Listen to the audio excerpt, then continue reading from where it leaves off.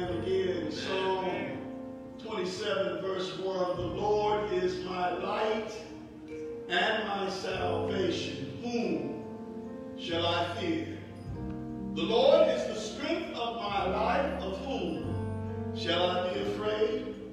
When the wicked, even mine enemies and my foes, came upon me to eat up my flesh, they stumbled and fell. Though a host shall encamp around me, my heart shall not fear. Though war rise against me, in this shall I be confident. One thing have I desired of the Lord, that I may seek after, that I may dwell in the house of the Lord all the days of my life, to behold the beauty of the Lord and to inquire in his temple. For in a time of trouble he shall hide me in his pavilion. In the secret of his tabernacle shall he hide me. He shall set my foot upon a rock. God bless you, Macedonia. We are here on the Lord's Day. And it was John the Beloved, while banished on the Isle of Patmos, that declared, I was in the Spirit on the Lord's Day. I want to thank God for all of you. I know we have been separated. I know we have been apart, but the Lord has kept us on this journey. We are kept by the power of God. And I want you to be encouraged. I want you to remind yourself that God has promised never to leave us nor forsake us. And he is able to do exceeding abundantly above all that we ask or think. That's the kind of God, the great, all-wise God we serve. I know it's been difficult. I know it feels awkward, and some that have not been coming to church are ready to come now. And thank be to God, we see what God is doing through it all, giving us a new intimacy for worship and praise and to hear the preaching and teaching of his word. This time we're going to have Minister Reverend Ron come and lead us to the throne of grace. After that, we will look into the word of God. Touch your neighbor and say, neighbor, neighbor, he's kept me. He's kept me. Pray now. You better talk to him this morning. Talk to him. Hallelujah.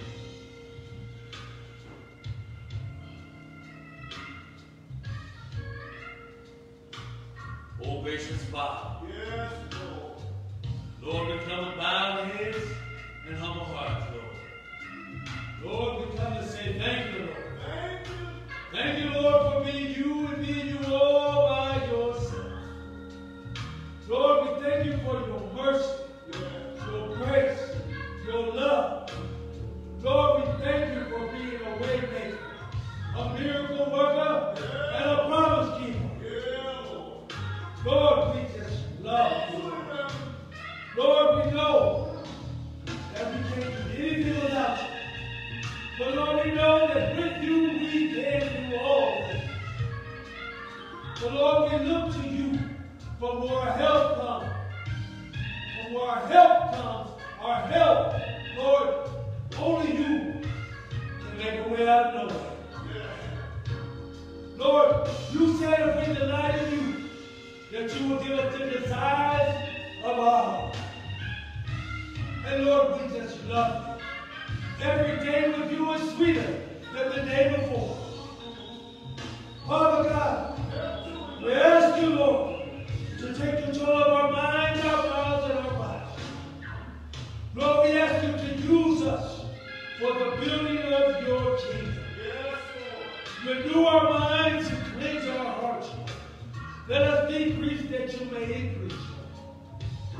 Lord, order our steps in you, that we may walk like you, talk like you. For Lord, we were made in your image. And all we understand is that you love us. And you love us better than we love ourselves. So for that, Lord, once again we say thank you. Thank you. Thank you, Lord. So Lord, we ask you, Lord, to help sick, shut in. But Lord, we just want to we need you, Lord. Lord, we repent, we're sorry, Lord. But we thank you for giving us another opportunity, Lord. Another opportunity, Lord, to call on you, Lord. Because, Lord, we need you, Lord. Lord, we can't do it without you, Lord. Yeah. Lord, if we're wrong minds, Lord, Lord, we know you allow this to happen, Lord, to get us right with you. That's right. So, Lord, we're asking you, Lord, for forgiveness. We're asking you for mercy, Lord. Great. Lord, we need you to open doors that you can open and close doors that you need to close. But, Lord, we cannot do anything without you. But, Lord, we need you to be a hedge of protection around us. Because, Lord, only you can protect us from this unseen enemy. But, Lord, we know that you will give us the energy. You will give us the covering. And you will be the wall of protection around us. Because, Lord, you said you'll never leave us, nor forsake us. Lord, it's all about you, Lord.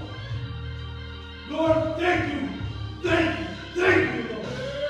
for the opportunity and the privilege to thank you for mercy one more time. Lord, if it had not been for you on our side, where would we be? Lord, we ask you, Lord, to remove this mountain from our path and cast it into the sea, Lord. Lord, whatever it is, whatever it takes, whatever it costs, push us through it, Lord. Because, Lord, we know one thing. We can hold on to your unchanging hand. Because, Lord, you're so good to us, Lord. You breathe life into us, Lord. And, Lord, we love you. Lord, we just ask you, Lord, to keep us, contain us, and maintain us. It's in Jesus' name. Amen. Woo. Hallelujah. Hallelujah. Right before the word, I would like to share with Macedonia, even though I know our domestic affairs may be going on over weeks, solicit prayers from the world. On this Tuesday, we will have to say goodbye on this side to a wonderful friend of mine, a member of our church, Harvey Green, the husband of Jennifer Green. He passed on last week. We're going to celebrate his homegoing on this coming Tuesday at 12 o'clock calling hour and a 1 o'clock service, asking the church members to pray for the Green family. It is so much going on. There is a leadership meeting coming up on the 22nd of this month. Some of our leaders will be coming together and we will brainstorm a protocol on how to reopen when the Lord allows. We want to make sure that we have protocols in place to keep your best interest at heart and to secure safety for anyone that will be in the presence. Again, still exercising social distancing and certainly the wearing of the mask, but we need fellowship. And whether it be from the parking lot or God will allow us to enter the building again, we're going to come together as leadership and work on those matters. So keep us in your prayers. Pray for one another. We ought to call each other. We ought to call each other. If you know a member's telephone number, give them a call. It's been a while since we've all been together. And sometimes the enemy likes when we're spread out. So call somebody and just ask how they're doing. This is an awkward time, but we can be victorious in it. God, as the preacher just prayed, wants us to learn. Wants us to learn from this situation, and we shall do it. Keep each other in your closest prayer. Also, I'd like to make mention that one of our members, James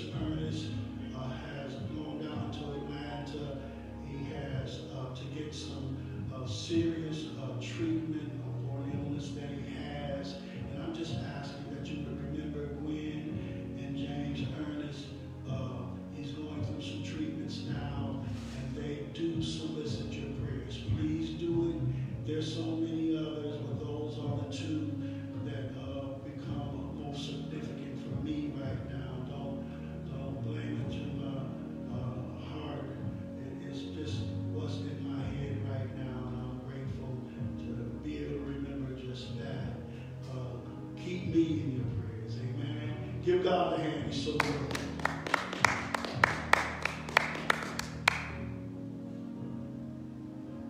All right. I got a little piece of song I'm going to sing a cappella this morning.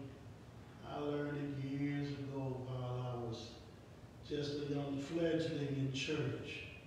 And I'd like to articulate that just a little bit.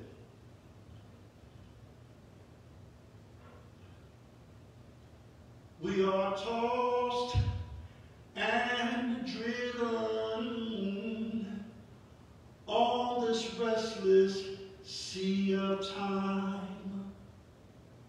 Summer skies and howling tempest oft succeed a bright sunshine in that land of perfect day. When the mist has rolled away, we will understand it better by and by. Temptations, hidden snares often take us unaware, and our hearts are made to bleed for that softest sin or deed. But we wonder why the test when we try to do our best. We will understand it better by and by. Oh, by and by, when the morning comes. All the saints of God gathering home, we will tell the story, how we overcome, and we'll understand it better by and by. Oh, by and by, when the morning comes, singing all the saints of God gathering home, we will tell the story, how we overcome, and we'll understand it better by and by. One more time, by and by, when the morning comes.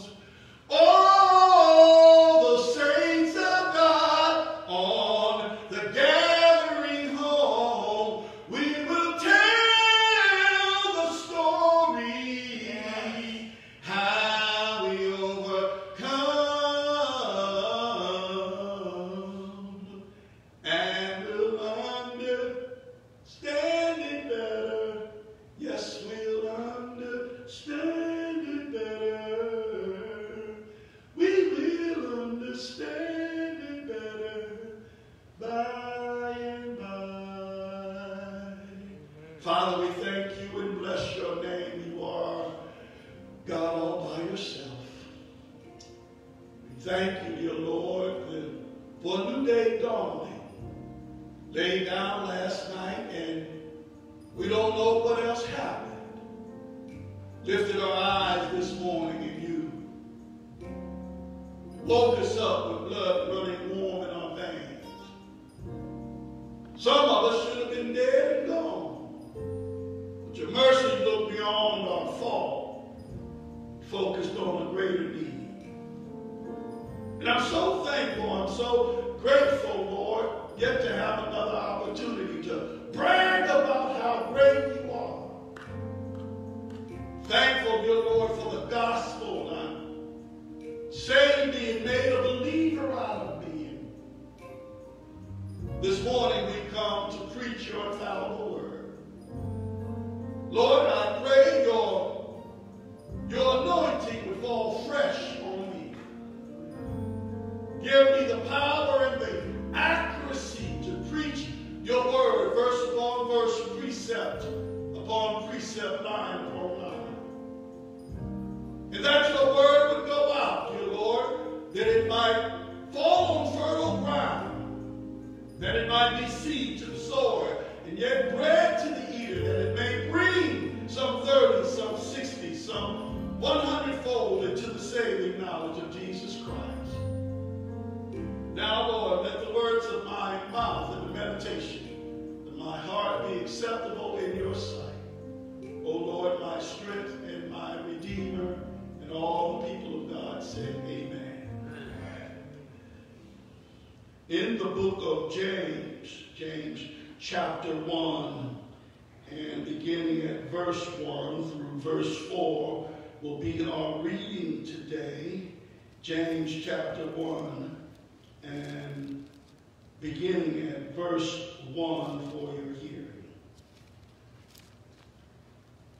James chapter 1 and verse 1. James, a servant of God and of the Lord Jesus Christ, to the 12 tribes which are scattered abroad, greeting. My brethren, count it all joy when you fall into diverse temptations, knowing this, that the trying of your faith worketh patience. But let patience have her perfect work, that ye may be perfect and entire, wanting nothing. May the Lord bless the reading of his word for the edification of our souls. For a subject this morning, I would like for all of you who are listening in and who may be present here now to turn to your neighbor and say, neighbor, there is a test in progress. Test in progress. Find somebody else, say, neighbor, there is a test in progress. There's a test in progress. My brothers and sisters in the Lord Jesus Christ, our text this morning does not suggest that we pretend to be happy when we're not. And that would be delusional. That would be a case of not accepting reality, something that our current administration suffers with. But it is suggesting and telling us today that God has created an inside job, because joy is an inside job. It's not contingent on what is happening around us. It's not contingent on our circumstances. Regardless of what is messed up from the floor up outside of what's going on inside, there is a work called joy that's active. But we have to have the mindset to activate it. It is already at our disposal. Things have changed. It's a different world than where you come from today. And we have to recognize that God is yet in control. I like verse 1 in the text. James, a servant of God and of the Lord Jesus Christ, to the 12 tribes which are scattered abroad, and he says, greeting. This is his salutation. This is the way he opens the letter. And I see a relevant point here because we are scattered abroad now. The early church was scattered abroad because of persecution, because of outside forces, false teachers, Judaism and all types of Gnosticism and other things that would plague the Christian faith. There was persecution. We are persecuted now by a plague that has caused us to be separated, that has caused us to be scattered abroad. And now James is writing to these Christians that are everywhere displaced and not being able to have the same kind of fellowship that they have had in the past. He's writing to encourage them. He's writing to let them know that they can be encouraged. And he says, my brethren, he takes it personal. I got some brethren here tonight. The church is the brethren. He's writing to the ecclesia. He's writing to the called out one. He's writing to believers. He says, my brethren, what you ought to do is count it all joy when you fall into various trials. The word temptation in the text doesn't mean alluring of the devil. It means trials and tests that are imminent to come in the life of believers. He says, my brethren, you ought to count it all joy. What he's saying, he says, when you go through trials, consider it joy. Now, I remember Paul said over in 2 Corinthians that he would delight in his trials. I'm not that spiritual yet. I'm still, if I don't have to have a trial, I'm not going to miss it. Right. But if the trouble does come, and the trials will come, and they will, because the text does not say if, my brethren, count it all joy when we fall. They're coming. They're here right now. And this is not a time to panic. This is not a time to pout. And this is not a time to have a pity party. But it's a time to be patient and pray and praise God anyhow.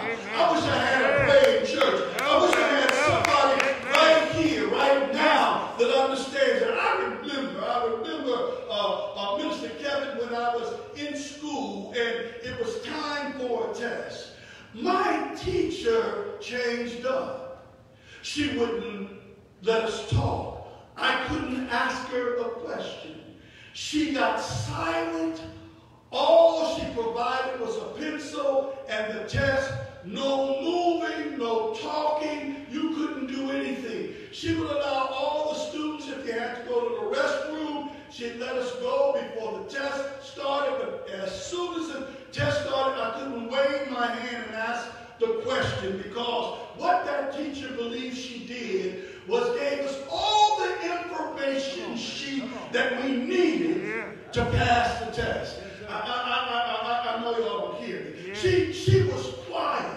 I couldn't raise my hand and ask anything else. Though she was the teacher, so she was the one in control, because that teacher believed that she gave me all the information and everything I needed to meet the test and to pass the test. Oh, that's just like God. That's just like God. Oftentimes when we're going through a trial, God seems to be silent. God seems to be so far away. It's only because he has given us everything we need in his word to be ready to take the test.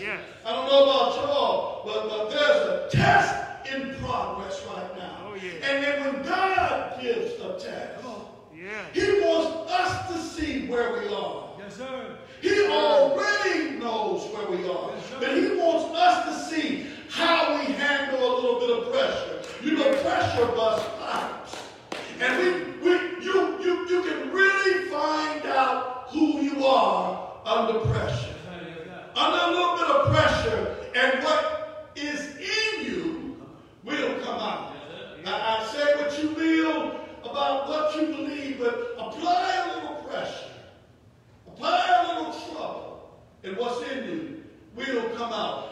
James says, count it all joy, consider it. It's a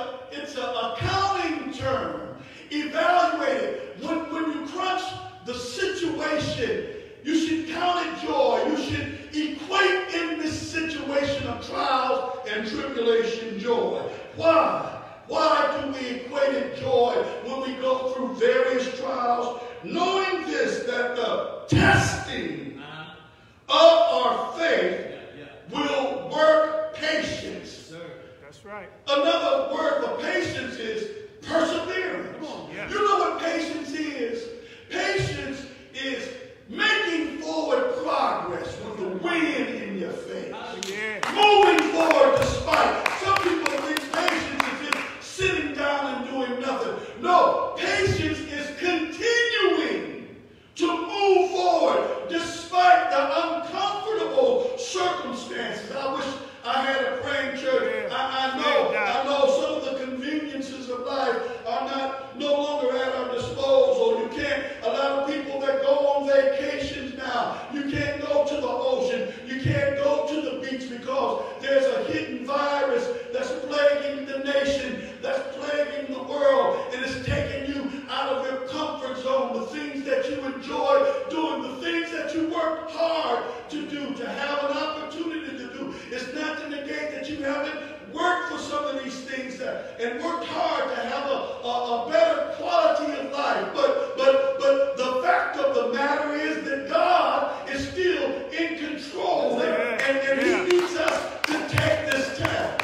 I don't know how y'all feel about it, even the administration in the nation, the World Health Organization and the CDC is saying that the answer is in science. And now I'm not here to mitigate the efficacy of science. I'm not trying to discount or dilute the advancement of science. That knowledge has been helpful, but I need something greater than science to hope for. I can't just hope for science. My hope is built on nothing less than Jesus' blood and His righteousness. I can't just embrace that. They say I am one that's rational and will accept facts.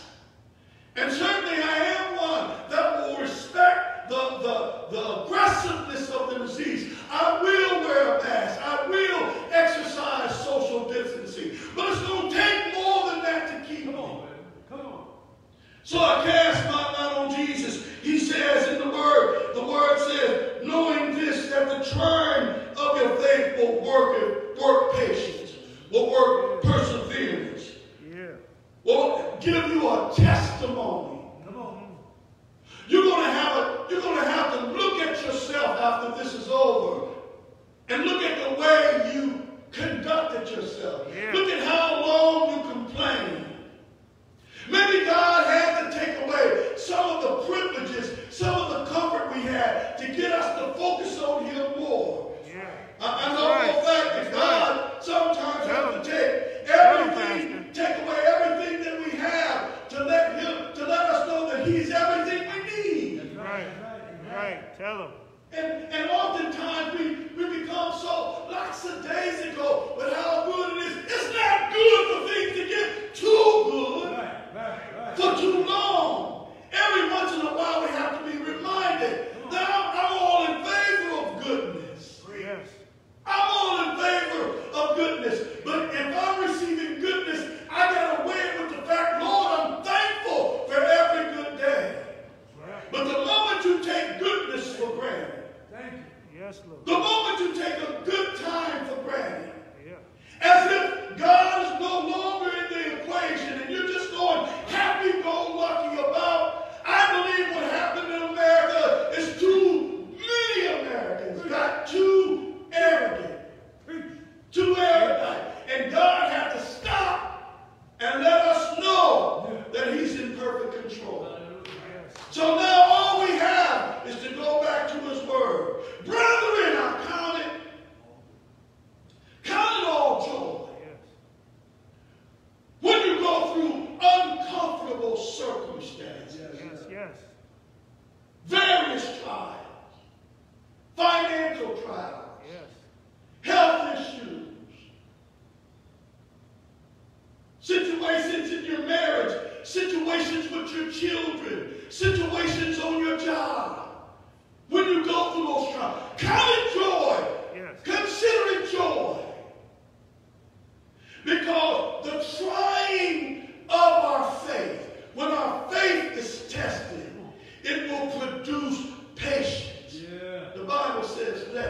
patience have her perfect work. I wonder, Minister Ron, why the Lord gave patience a female gender.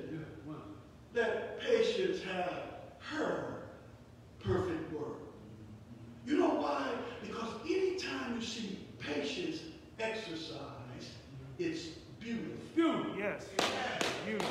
And you don't equate beauty with a man, you equate beauty with a female, a woman. Anytime somebody exercises patience, it's beauty at work. They're coping. They're poised. It's a virtue. Now, last time I looked, one of the fruit of the Spirit is joy. And I don't know how y'all feel about it, but I'm going to go with the record of the scriptures in the midst of the COVID-19, in the midst of racial injustice, in the midst of all the trouble that's going on, the crime that's still consistent, the raping, the robbing, the killing, the homicide are still here. Drug overdose, prescription overdoses, it's all still here. I'm going to trust God's word. Count it all joy. I don't know how y'all feel about it, but a test is in progress. Yes, sir. And I'm in the testing room. Yes, sir. It seems like my teacher, who is named God Jehovah, and his son, Jesus Christ, and the Holy Spirit has prepared me for an hour like this. Yes, sir. Yes, sir. Sir. The text is not being stoic and insensitive and somehow wants us to be spiritual gurus and act like we're happy when we're sad. No. There's an inside job working called joy. Yeah. Sir. And joy is the strength of the joy is the love is the strength. Joy is the strength of the Lord. We work through it. We embrace it. That's where my strength comes from. That's where the power comes. The joy of the Lord is my strength. Thank you, Holy Spirit. And I'm grateful and thankful that I can cash in on joy. But let me close here. I'm in the testing room. And I'm being tested because there's trouble all around. Things are not the same anymore. We can't stick and move like we used to. It seems like we have to be careful. We're wearing masks and we have to stay away and we have to stay home. But cheer up, my brother. Cheer up, my sister. You're just a test in progress. You're a test in progress, and God wants to show you what you've been learning for the last 15, 20, 30 years, whoever we are. He wants to see if we have somehow comprehended and retained the things we need to make it through. So I'm testing now. I'm not concerned about the left of me or the right of me. I know that I got to individually go through this thing on my own. I can't use your faith. I can't use your joy. I got to use the joy that I've deposited in me to move forward. I got to use it. I got to work with it. I knew a day would come. I knew a day would come when the whole fellowship that we've been dealing with would turn into a big test. And now the test is up, and there's a test in progress. And you're going to take the test. You're going to either pass it or flunk it. But you're going to take the test. The test is here. And I believe right now you can consider this, that God is so good that he says, listen, just hang in there. I'm going to give you a good clue to passing the test. Count it all joy. I know it looks like sadness. I know it looks like pain. I know it looks like heartache. I know it looks like trouble. I know it looks like trial. I know it looks like tribulations. I know it looks like hardship. I know it looks like difficulty. But count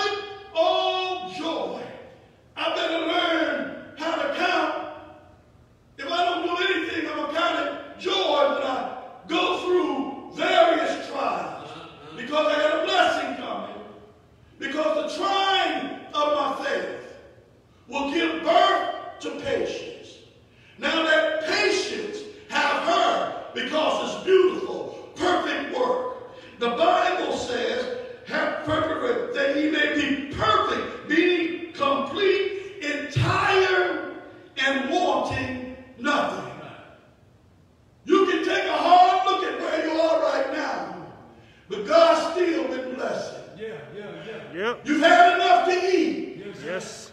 You had enough me time now. You used to always want some me time. You got all you want now. Yeah. Yeah. Your family's together. Yes, You better look around. God has kept us. I'm not saying everybody ain't going to get sick.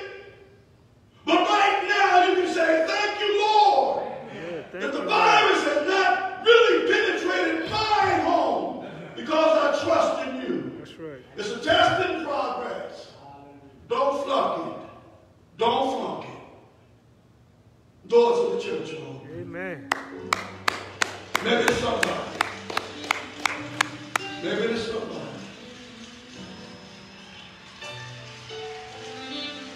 That's in the test and don't do it because you don't want Jesus.